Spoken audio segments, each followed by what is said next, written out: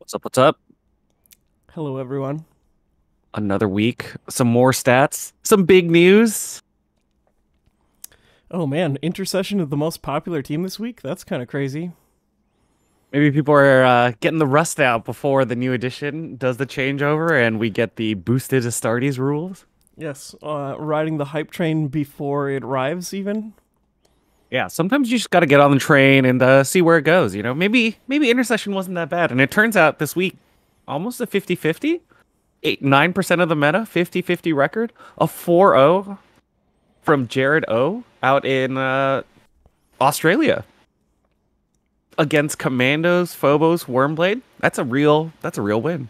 How It's many only a people nine were at person that one? tournament. 9? 9 person tournament, 4 rounds. So probably a pretty new group. But out there in Australia, Jared, oh, good job, man. Nice. 4-0. Nice. Also up there in popularity, Nemesis Claw. Elite's looking pretty hot, even though the new edition has not yet dropped. Yeah, unfortunately for them, not doing quite as well as everyone else, which is pretty interesting, actually. Where are they? Have any like awesome records, like 4-0 type stuff? I'm trying to find them right now. Oh, there it is. I'm blind. All right, there we go. 43. Oh, we did have a 4-0 and looks like in Eastern, like in Poland, it looks like. 10-person tournament, 4-0, beating Mandrakes, Brood Brothers, Wormblade, probably. Solid result. Everyone else taking a couple losses. A lot of people taking 3 losses. So turns out the elites in this edition, they're just aching for counteract. I kind of wonder if some of these tournaments are people getting a jump on it because we know what the counteract phase is. Maybe there's some people playing with counteract already. That would be kind of amusing. That would be kind of amusing. Yeah, I mean, there definitely is like we know how obscuring works, we know how counteract works, and just those two are a pretty big easy to learn, pretty big deal changes. Oh, interesting. Actually, so that intercession win, the 4-0 intercession win in Australia, that was actually a golden ticket winner. So we Ooh, have an intercession player in the current edition winning a championship event, like the top of their circuit, and he's gonna go to the world championships maybe. well, that's pretty snazzy. Were Pretty there cool, other pretty big cool. names we recognize there? No one that I recognize off the cuff, but maybe we could try to get Jared O on. We've got it's kind of hard to schedule Australia, but every once in a while we've managed to line it up, and we know some of the Australian guys, so maybe we can get him on and see what he was doing. See if I can see his roster. Nope, rosters are denied. Subscriber only feature. Rip. So who knows? If ever anyone is interested in seeing that, maybe we'll try to get him on. Yeah. Well, let us know in the comments if you would like that. As far as the overperformers this week, we've got a fair number of them. With Blooded taking the highest placing this week, and they did go 4-0 in the Pacific Northwest. Brandon B. He went to the World Championships last year. He's been the Blooded player of the region and clean 4-0 at Aegis Games in a 10-person tournament. Yeah. Looks like what do we have? Just a couple players on Blooded this week. Just 3 players. So 2 of them did much better than 50-50, and one of them went 1-2. So 3-1, 4-0, and a 2-1 record. Pretty high win rate overall. Kasserkin had a pretty good weekend also. 2 fully undefeated records, 4-0 and a 3-0 with another 3-1 record, and then everyone else went some version of something in 2. That's like the best we've seen Kazerkin do possibly ever. Yep, out in Argentina, Wampi R took his tournament, and we have seen him on this in the past, so he's not a name that we're unfamiliar with. And then in the out of the box tournament in Ottawa, Canada, at a 10-person tournament. So, still nothing too crazy. This week didn't have any major GT scale events, but a couple 3-rounders, couple 4-rounders with some interesting results here and there. Yeah, kind of interesting to see what the stats look like in the context of no major events, just kind of like smaller things.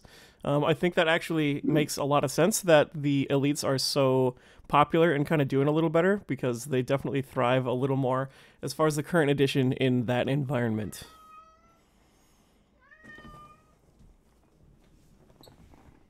Yeah.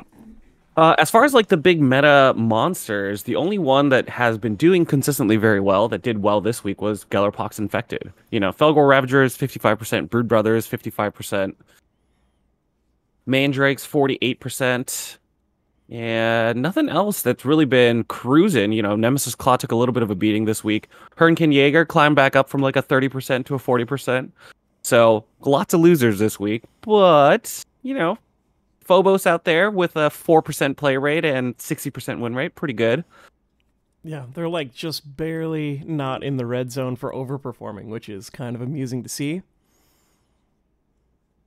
Yeah, no, only one person in a 3-0, and it looks like it might have been in a very weird scoring format because it was an 8-7-7, and then the highest I've seen on this is probably a 12 win. So they might be doing the WTC scoring, where basically based on the differential, that's what you're scoring. So maybe they're testing out next year's WTC rules already. Yeah, High definitely Fleet, possible. actually, with a 57% win rate. So pouring one out for the homies.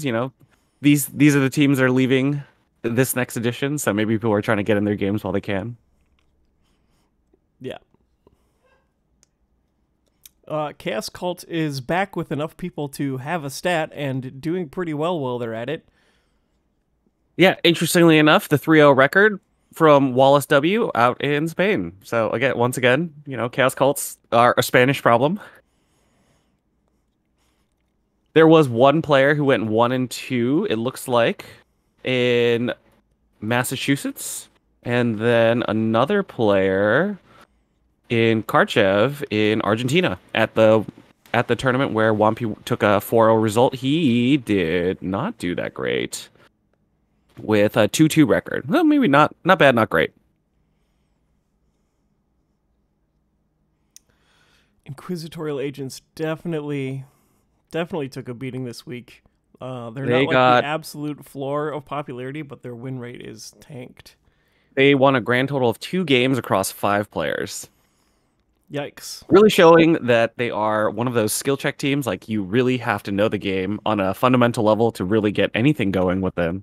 We'll see what happens to them in the new edition. Maybe they'll get some big boosts, or maybe, their playstyle will remain. I can't imagine that counterspell goes away. Yeah, and like it seems like over the last couple of weeks we haven't seen them like super skyrocket or super tank. So I think this looks a little bit like an outlier if I'm remembering correctly. Yeah. Higher Tech Circle 40%, Wormblade 36%, because John R took his 4-0 win at his local monthly on Brood Brothers, passing up the Wormblade for their more powerful cousins.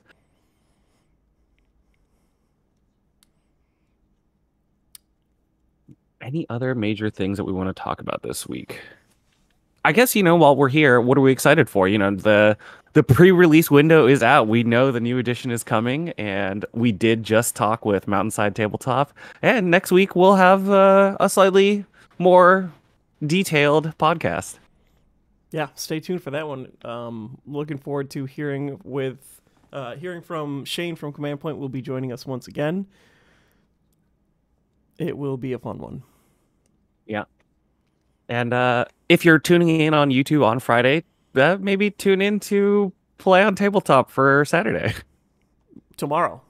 Or if Yeah, you're tomorrow. listening to it on the Tomorrow Monday, or at the it's end this of this upcoming week for our Saturday. Patreon listeners. Yes, the 21st. September 21st. Yeah. All right. Well, it doesn't look like there's anything too surprising in here. Next time, leave us a comment in the notes if you want us to dive into anything in particular. But until then, have a great day, everybody. See you next time.